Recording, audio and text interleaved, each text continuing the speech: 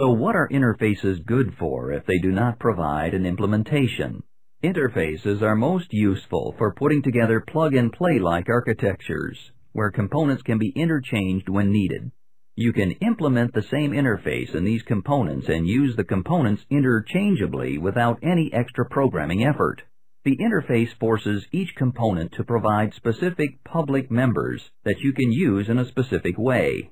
Interfaces specify a contract because they define members that the implementing classes and structures must implement.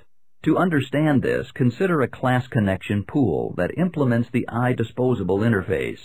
This class makes a statement that it guarantees it has the dispose method, which is the only member of the iDisposable interface.